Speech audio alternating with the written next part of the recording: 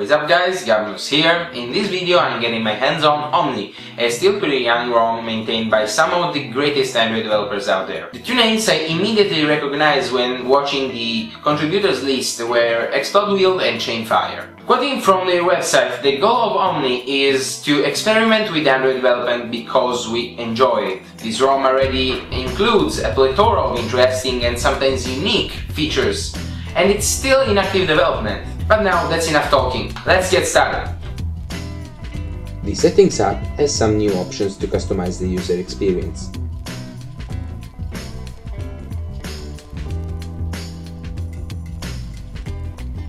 The main ones are under the category Interface.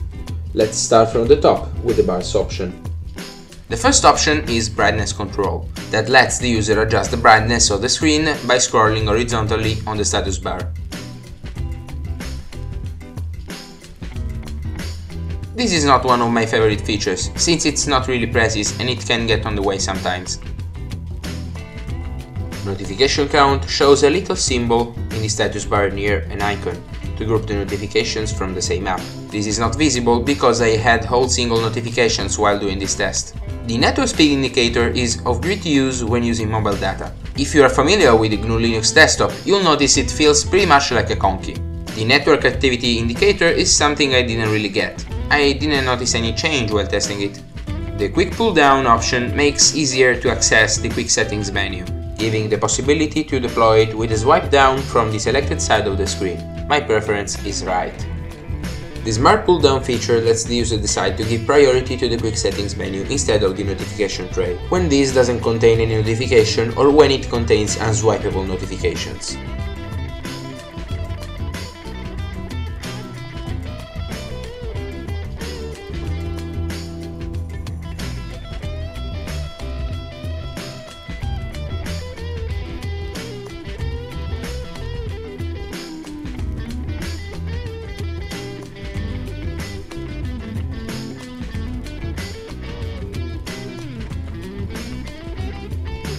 OmniROM lets the user customize the quick setting tiles directly from the menu itself.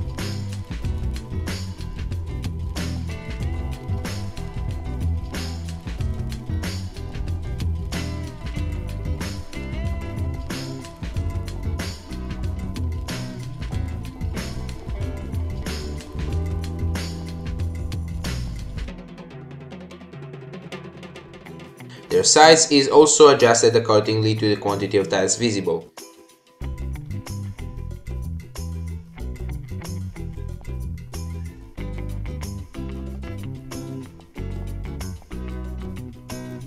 This feature can be disabled anytime using the specific option.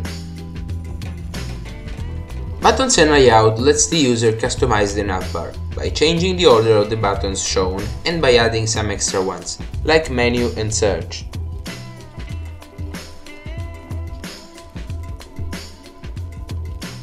The quick launch shortcuts let the user reach specific actions or apps by swiping up from the navbar.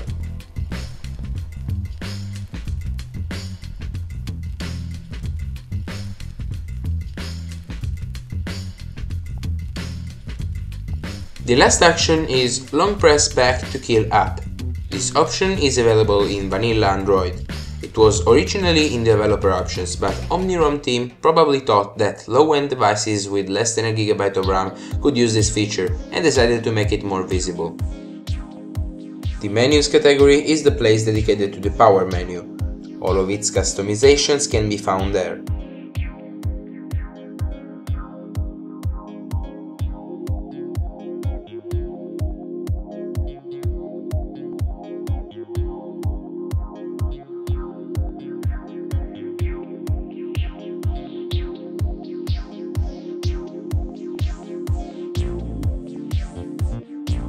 There are also some nice options for the notification drawer.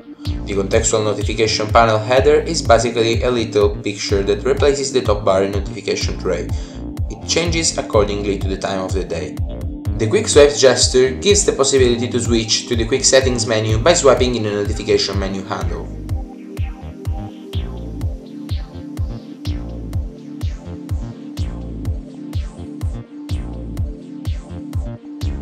Finally, in the More category, there are two tweaks for the recent apps view. The Clear All button closes all opened apps in background with a single tap.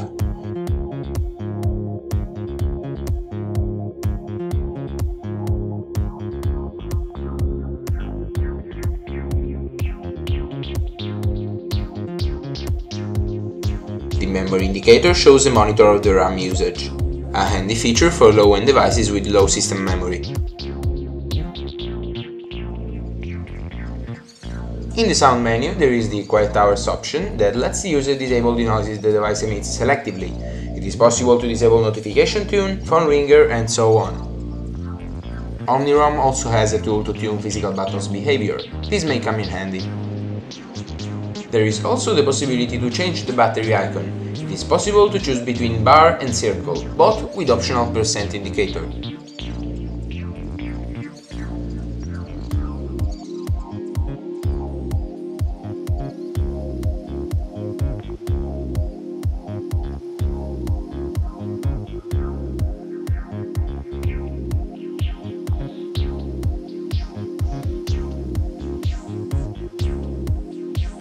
The lock screen has its tweaks too. It is possible to have the widgets maximized when waking the device, to show a circle around the lock ring indicating the battery status, to set slider shortcuts to see blurred the current activity through the lock screen.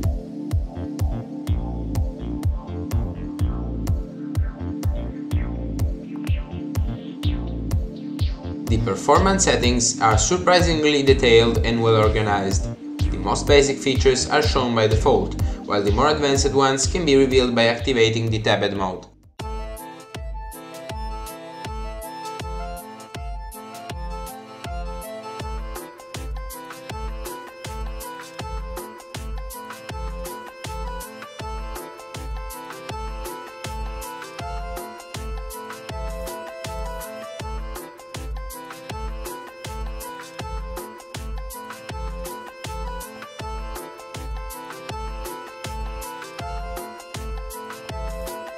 The OmniROM team made also some applications to improve the overall user experience. Let's start with Documents. This app is part of the ROM's framework and allows users to perform simple file operations like copying, pasting, and deleting files.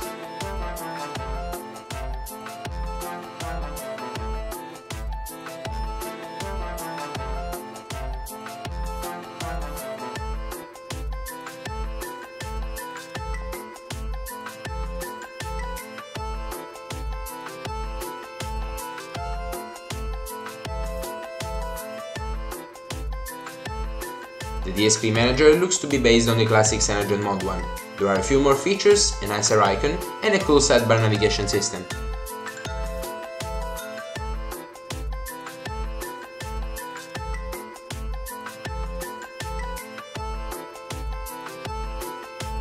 The built-in music app is Apollo, arguably one of the best open source music players available for Android.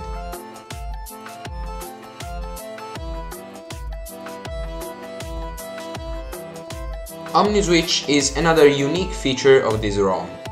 This app offers a brand new way to multitask on Android, by using a little gesture-triggered pop-up window to switch from an app to another and to perform other multitasking actions.